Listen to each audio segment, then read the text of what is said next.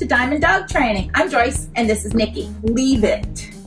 I would like Nikki to believe that when I say leave it, that she's going to back away from it.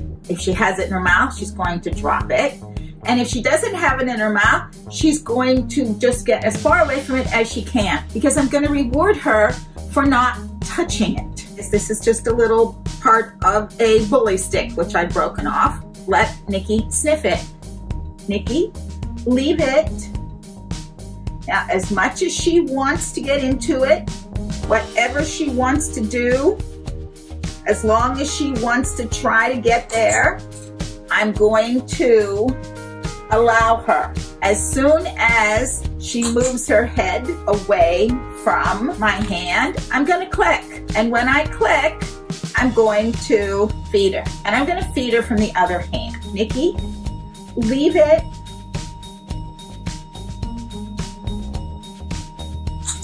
As soon as she backs away, I'm going to reward her. If she stays away from it, I'm going to reward her again. Nikki is starting to realize, stay away from it, and that's what we want. Nikki, leave it. And when her head comes back, I'm going to feed her. What's the next step? Will Nikki allow the hand to be open and her not touch it? Let's see. Nikki, leave it. Reward her. Nikki, leave it.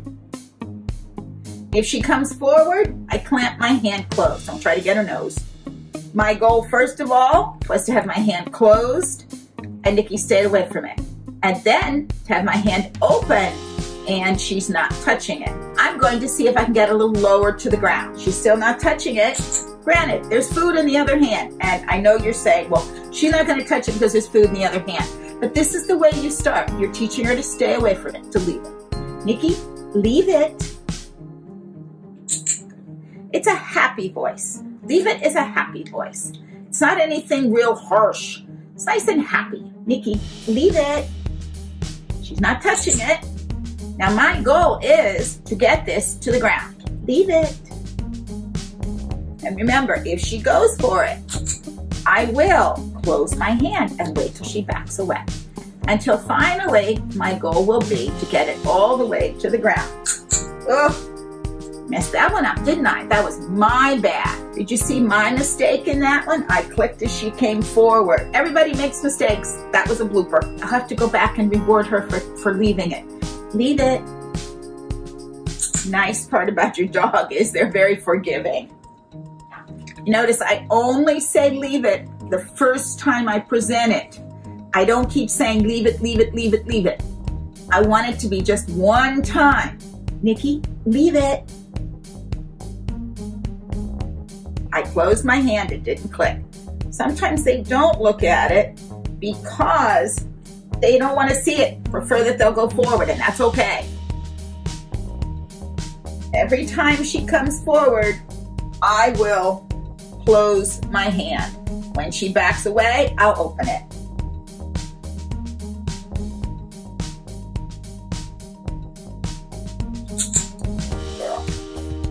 When she's not moving, that's just as good as backing away. Can I get it all the way to the ground? Let's see.